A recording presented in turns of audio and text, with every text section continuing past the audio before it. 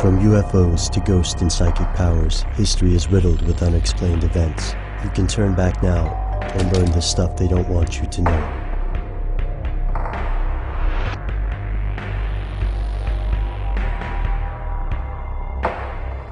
Here are the facts. Dimethyltryptamine, or DMT, is a naturally occurring compound made of carbon, hydrogen, and nitrogen. Think of it as a cousin to serotonin.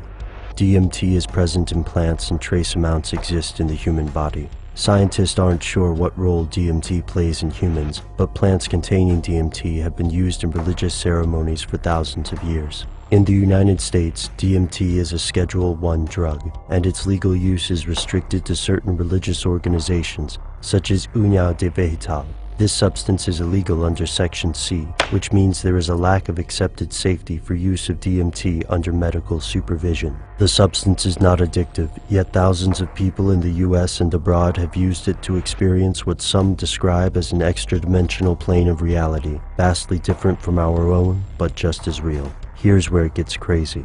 According to some researchers, these users may be at least partially correct. It seems that DMT users may have eerily similar hallucinations. In The Spirit Molecule, Dr. Rick Strassman, a professor of psychiatry at the University of New Mexico, notes that many of the 60 volunteers he exposed to DMT reported experiencing an interaction with some other intelligence, an alien presence that communicated with them during their hallucinations. According to Graham Hancock, author of Supernatural, these presences are real and are able to assist human beings. As evidence, Hancock points to the success of Ayahuasca clinics, which expose drug addicts to the traditional Ayahuasca rituals of the Amazon. After 5 sessions with the drug, Hancock claims more than half of the addicts in the clinic break their addiction completely. Hancock also believes that this drug use and contact with these creatures dates back tens of thousands of years, and that the cave paintings sketched in places like Chauvet, France, are evidence of interaction with these beings. It seems far-fetched.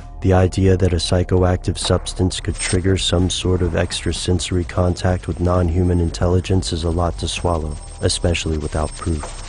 While conspiracy theorists and researchers like Hancock argue that the proof is all around the world in ancient religious symbols, the mainstream considers this wishful interpretation rather than objective fact. Professor Strassman is attempting to find the biological explanations for the effects of DMT, and he believes the answer may lie in the pineal gland. Strassman theorizes that the pineal gland may be the source of human DMT production. He also notes the great symbolic significance ancient religious art seems to place on the so-called third eye, which he interprets as the pineal gland. During his experiments, he noted that the common hallucinations of his patients paralleled near-death experiences. When he gave patients a high dose of DMT, the compound seemed to induce the mental state found in encounters with aliens and religious experiences. Strassman is continuing his research today, exploring the connection between these states of consciousness and the historical accounts of prophecy.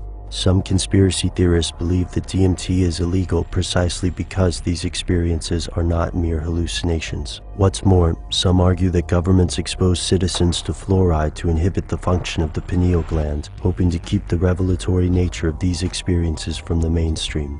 Yet it's difficult to believe that a vast government conspiracy this strange could exist without solid proof. And the current scientific research seems to produce more questions. Why does DMT occur naturally in the human body? Why do high amounts of DMT cause users to experience such similar lucid hallucinations? Is DMT just a powerful hallucinogenic substance or something else? Something that ancient civilizations have used for centuries and modern science has only begun to rediscover.